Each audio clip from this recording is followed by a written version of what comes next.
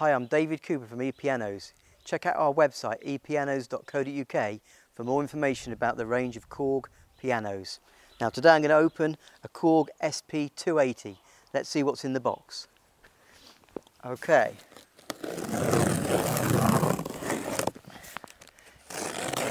Just get the sellotape off the joints.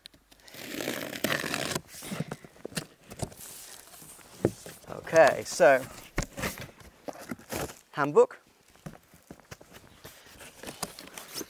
This is the piano itself comes with a stand, which is really great. So if we take the stand out, I'll put that all up as well, and we can see what it all looks like. Well wrapped. This is the legs of the stand. There's also a music rest here. There's your music rest. Some more stand legs. There we go. It's quite unusual to get a stand free with the piano, but it's great to have it all included.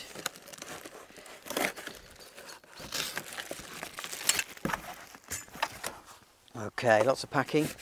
Here's some bolts for the stand, polystyrene. Don't want to lose anything. Okay, this is your power. So we've got it's a mains kettle lead with an earth. There we go. And then this is your power supply that brings it down to, I think it's 16 volts. Okay, more polystyrene. Loads more polystyrene. And here's the piano. There we go. And then we've got something else under here. This is your pedal. It comes with a proper sustain pedal, and unlike a lot of the other makes, this gives you a proper one that fixes on the floor and doesn't slide around everywhere. Okay. Put that back on here.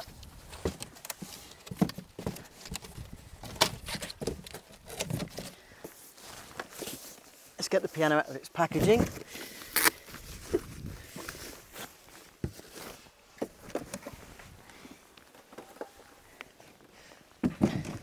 And there we have it. Wow. Okay, nice finish. There's a plastic coating on here to protect it that you can peel off. We've got 10 voices, and then we've got 3 banks, so there's actually 30 sounds built into this. Volume control, you can control the brilliance and the touch, the chorus, the reverb, all in 3 different stages. So if the touch is too much effort to make the volume, you can lighten it off a little bit if you wanted to. 88 keys, built-in speakers. The speakers are really good on this, I've heard.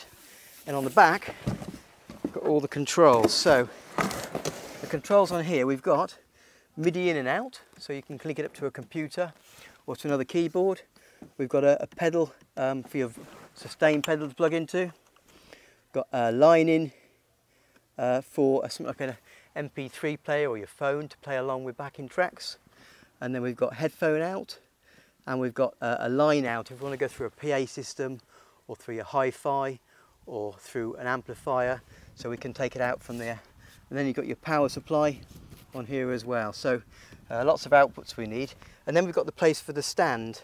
What I'll do, I'll put the stand on, we'll see what it looks like all set up.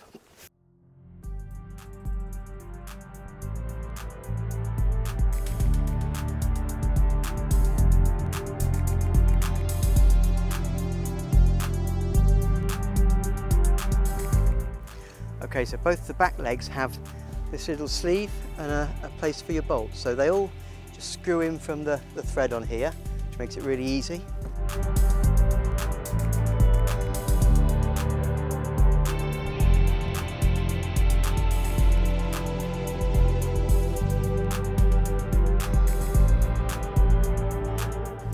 This is where these last 2 come in. Let's take those out and we'll just secure the stand at the back.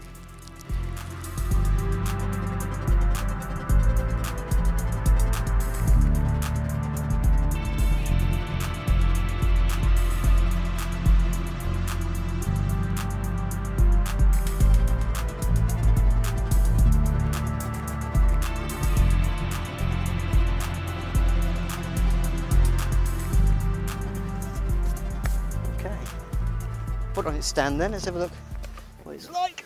All set up.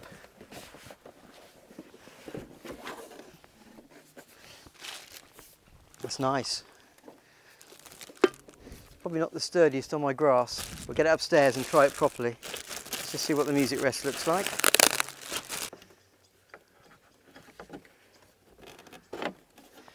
There we go. Ta-da! Okay, time to play.